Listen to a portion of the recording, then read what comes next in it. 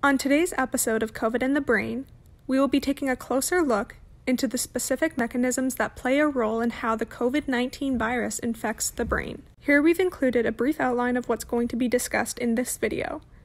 We're going to be breaking down some complicated terms and concepts, so you can refer back to this image to see how the video progresses and go back to refreshers for more information if needed. Please visit the Demystifying Medicine YouTube channel for part 1. Well, before we take a closer look at the mechanism that scientists have hypothesized based off of current research available, let's quickly refresh our brains on the anatomy of our brain. Remember that the nervous system is divided into two main networks that work in harmony. The first is the central nervous system, which is made up of your brain and spinal cord. The second is your peripheral nervous system, which is essentially the nerves that come out of your central nervous system. The central nervous system, or CNS, basically integrates and makes sense of the sensory information that the peripheral nervous system, or PNS, collects from all over the body. It's the brain that sorts out all that sensory information and gives orders, carrying out all the complex functions such as thinking and remembering. No matter what part of the nervous system we're talking about, they're all made mainly of nervous tissue, which is densely packed with cells. Neurons are nerve cells which respond to stimuli and transmit a signal. These nerve cells are surrounded and protected by neuroglia, or glial cells, which come in different forms mentioned on the slide. The blood-brain barrier is a complex that surrounds most of the blood vessels in the brain, acting as a barrier between the bloodstream and the extracellular space of the brain. The central components of the blood-brain barrier are endothelial cells that line all blood vessels. It allows certain substances, such as water and oxygen, to easily cross from the blood into the brain while preventing toxins and pathogens from crossing. The soma, or cell body, is the neuron's life support. The branch-like projections from the soma are known as dendrites. They pick up messages and convey that information to the cell body. The neuron's axon is like the talker. The long extension transmits electrical impulses away from the cell to other cells. In order to relay all of these messages and information to the rest of the body, neurons must communicate with each other. They both talk to one another using both electrical and chemical signals. Messages start as electrical signals traveling rapidly down the neuron, known as action potentials. When they reach the gap between two neurons, the messages need some help to get across. The information is transformed from an action potential to a chemical message crossing this gap, known as the synapse. The release of these messages can trigger other action potentials on other neurons to convey the message onward. Pause to take a quick look at some terms and concepts that will be mentioned in this video. So how does our body get affected by this virus? There are two important terms to know: inflammation and infection. Infection is essentially when a host organism's bodily tissue is attacked by disease-causing microorganisms, such as bacteria, viruses, or fungi.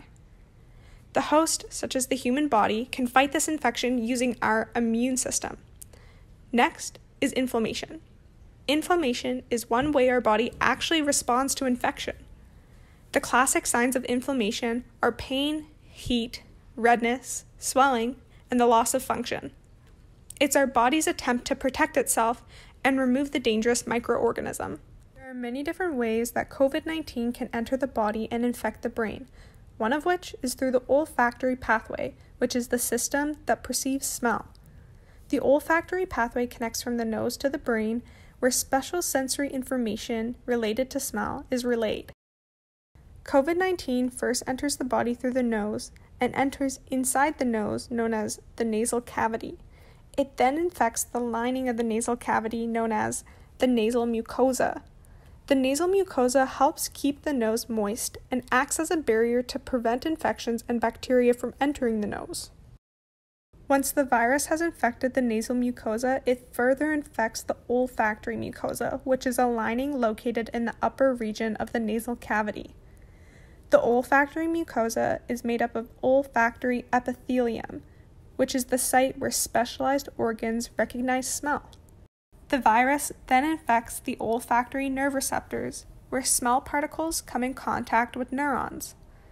Lastly, the virus infects the olfactory bulbs that send information to different parts of the brain. This is how the virus enters the brain, specifically the central nervous system, by infecting olfactory bulbs. Once the COVID-19 virus has entered the central nervous system, it infects the nerves of the peripheral nervous system that connect the brain and the spinal cord to the rest of the body. The infection then spreads to a cluster of cells in the spinal cord, which is responsible for communicating messages to the central nervous system. Lastly, the virus ends up in the lower part of the brain, which is connected by the spinal cord. The pons, cerebellum, and medulla are all infected by the virus in the lower part of the brain. Pons serves as a bridge between various parts of the nervous system. The cerebellum is responsible for voluntary movement such as balance, speech, and posture, whereas the medulla is responsible for involuntary functions such as breathing, swallowing, and heart rate. Thus, through this pathway, the virus enters the brain and infects different regions, resulting in more severe complications such as inflammation in the brain. COVID-19 inflammatory actions can be categorized into two parts: alteration of and passage through the blood-brain barrier, and increased levels and dysfunction of our blood flow through the brain. Here we have our COVID-19 virus. Now, in this image, the thing that we want to focus on is the objects that are sticking out of the sides of the virus, which is our spike protein. Spike proteins sit on the surface of the virus and allow it to bind and enter other cells. Specifically, in recent studies, researchers have recorded that the spike protein on COVID-19 triggers a pro-inflammatory response on endothelial cells that make up the blood-brain barrier. When we're looking at the diagram on the page, we can see on the left side is our astrocyte and our blood vessel, which are connected. This is what makes up our blood-brain barrier. Reminder, this is also the system that controls what contents can move from our blood system into our brain. To get a closer look, why don't we move over to the right image? Here we can see the virus is present in our blood vessel. And in response to this, our endothelial cells release pro-inflammatory factors, which are called cytokines. This pro-inflammatory response is a bit of a double-edged sword. Although it's released in order to destroy the virus, it also causes cellular damage and decreases the integrity of our blood-brain barrier. Ultimately, it's this response which researchers have shown enables COVID-19 to invade our central nervous system. Moving on to part 2 of our mechanism, it's been confirmed by multiple research studies that COVID-19 binds to and increases the levels of the molecule ACE2. ACE2 is responsible for converting the vasodilator angiotensin II into its active form. In its active form, angiotensin is a vasodilator, which means it stimulates blood vessels to expand, and its purpose is to lower blood pressure. Below I've attached a link with an in-depth explanation of the angiotensin pathway if you're curious to learn more.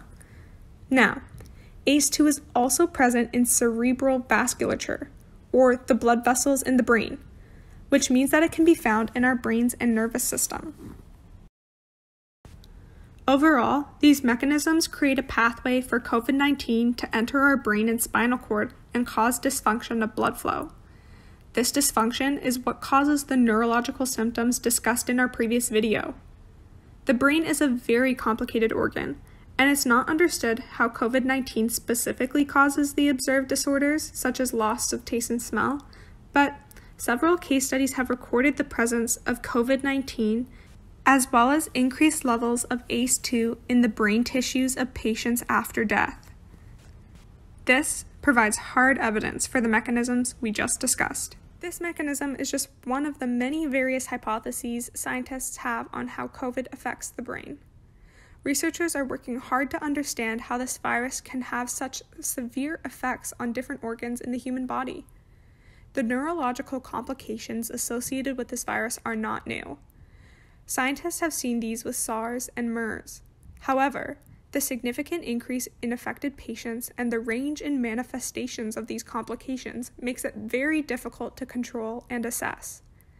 Improving the understanding of the neurobiology of COVID-19 could not only help us better understand the true effects of this virus, but also other neurological disorders with potential virus associations, such as multiple sclerosis and viral encephalitis.